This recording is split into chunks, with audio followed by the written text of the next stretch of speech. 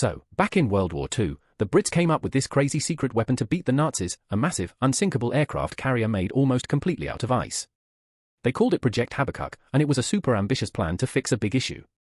German U-boats were all over the mid-Atlantic, so the Allies really needed a floating airbase. But steel was super hard to get. Then this inventor, Geoffrey Pike, had an idea: build the Warship out of pykrete. It's this cool mix of 15% wood pulp and 85% water.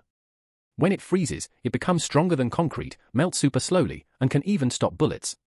The ship they had in mind was huge, 2,000 feet long with walls 40 feet thick, meant to stop torpedoes. It would cruise around the ocean, a floating base that could fix itself with the water it was sailing on. People actually liked the idea. To show how tough pykrete was, Lord Mountbatten shot a block of it during a meeting.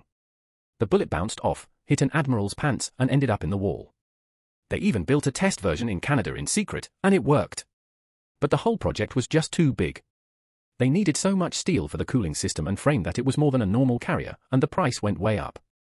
Eventually, the Allies made better long-range planes, so they didn't need the ice ship anymore. The project was canned, and it took 3 summers for the test version to melt. What's the craziest military gizmo you've ever heard of?